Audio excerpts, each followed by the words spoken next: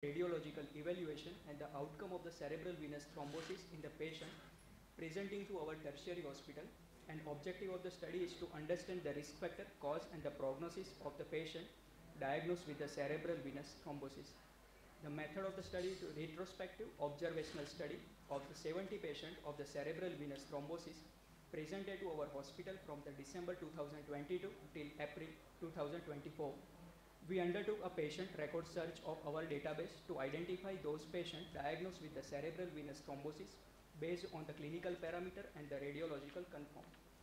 Cases are evaluated for the risk factor, clinical symptoms, radiological evaluation and the treatment given and the final outcome of the patients. As the results showing, less than 50 age, the total number of the patients are 55 under age of 50 and the 15 patients are more than age 50 year. The mean age of the patient was 38.7 year with the male preponderance. 38%, 55% patient had no comorbidity.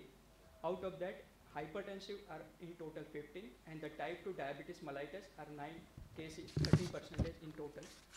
The majority or 54% of the patient had a needle addiction, followed by 10 patients having the tobacco chewing addiction and the 5 patients having smoking and the 4 were alcoholics. The most common symptom in the cerebral venous sinus thrombosis were the headache. 51% having the most common complaint is the headache, followed by patient having the vomiting, seizure and the vertigo. Focal neurological deficient is seen in 15 cases. Visual difficulty, fever, altered sensorium and the least common symptom were earache, cranial nerve palsy, tinnitus, aplasia and the stupor, coma, delirium and the rare is the meningeal sign. The etiology, that are the blood cause, maybe the genetic mutation in the deficiency of the protein C, factor Leadin 5 mutation or the deficiency. Other than that, hyperhomocystinemia, prior history of the trauma, sepsis, drugs or the trauma. The initiation of heparin was in 65% of the patient less than 4 hours of the 24 hours of the presentation, followed by oral anticoagulation in the patient as a bridging therapy.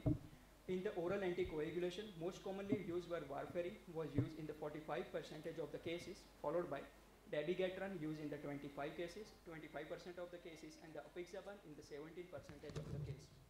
More than 3 sinus involvement seen in the 21 cases, followed by superior sagittal sinus thrombosis in the 20 cases, and the lateral and the sigmoid sinus thrombosis in the 14 cases.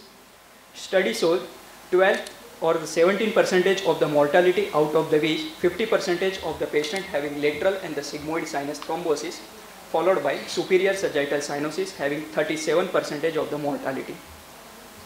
The discussion in our study, out of 25 females, 11 patients were using oral contraceptive pills. Thus, there has been positive association between oral contraceptive pills and the venous sinus thrombosis.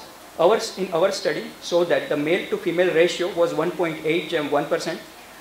However, in the male, cause of the VST is the still remain unclear and the need further evaluation. The discussion. The hyperhomocystinemia is the known risk factor for venous sinus thrombosis. It is a result from the low socio-economical condition secondary to the nutritional status, dehydration, low plasma folate and the vitamin B12 level, which can be associated with increased risk of the cerebral venous sinus thrombosis. Early diagnosis and the treatment has proved to improve the outcome and the prognosis in the patient.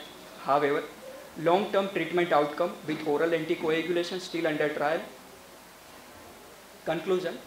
Cerebral venous thrombosis is the more common in the younger population and the symptom present from wide range of the simple headache to the seizure and the focal neurological deficient. However, the patient can be better outcome and the prognosis with anticoagulant along with the supportive treatment if the seizure and any focal neurological deficient started on the appropriate time. These are my references for this study. Thank you.